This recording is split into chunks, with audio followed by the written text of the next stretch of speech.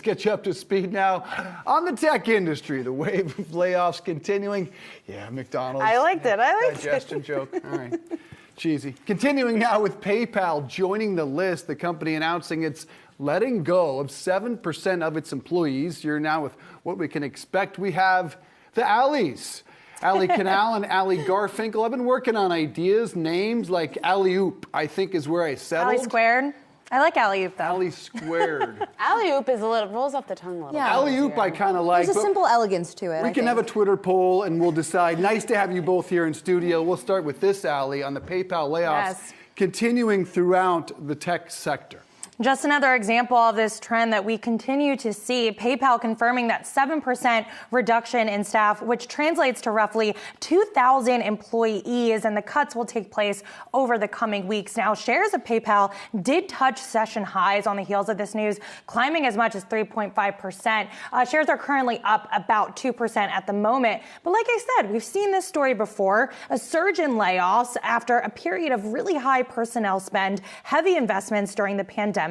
So that's trend number one surrounding this earnings season. And then trend number two is that unfavorable macro environment, a hawkish Fed, a pullback in spending, and probably most important heading into this week in particular, that advertising slowdown still very much in the background. We've heard from several companies that advertising is still an up and down story. Spotify saying this morning the ad market is still uncertain. And coupled with that, Cowen actually published a survey earlier this month that showed online ad buyers expect their spending in 2023 to rise just 3.3%, which is the softest ad growth outlook in 5 years. So for companies like Snap, companies like Google, whose businesses really rely on advertising, that ain't good. And that's just a trend that's weighing on earnings, weighing on guidance moving forward in the tech industry. Yeah, it certainly has. And Allie, I know you're digging into the Snap results, what we're expecting to see here in just under an hour from now.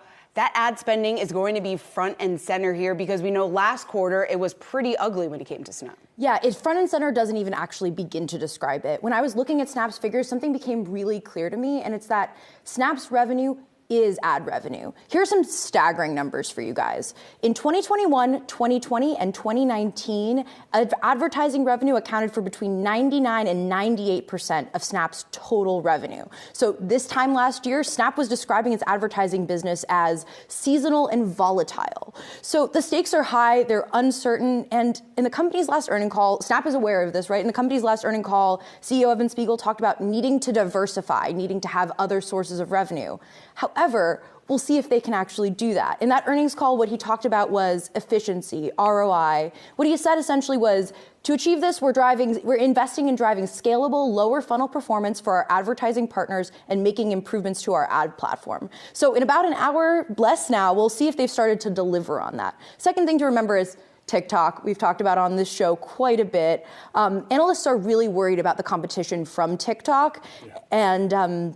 And I think I wouldn't count them out, despite all the talk about bans, I wouldn't count them out by any means at all as a competitor to Snap, because the reality is Gen Z is TikTok's demographic, Gen Z is Snap's demographic. No question. Here's where the alley-oop comes in. She puts it up in the air. You slam dunk I got it. And add to it. I want to pick up on something you said, which is the word efficiency. And this is going to be the $1 million word on all of these earnings calls. On Spotify this morning, if I had a penny for every time CEO Daniel Ek said the word efficiency, probably have about a quarter. But that's where all of these tech companies are going towards, right? This growth at all cost strategy. It doesn't fly anymore on Wall Street. They had to spend a lot in order to keep up. They can't really do that anymore. They need to curb their expenses. And that's not just on the headcount front. I think they're looking at their products, they're looking at their brands, they're looking at everything within their companies to see where they could trim costs, because that's what they need to do amid this unfavorable environment. So that's something to look out for, I think. And they certainly do need to cut costs. That's going to be in focus here with Snap. We know Snap was one of the early ones in terms of trimming their headcount so significantly. So I think analysts are asking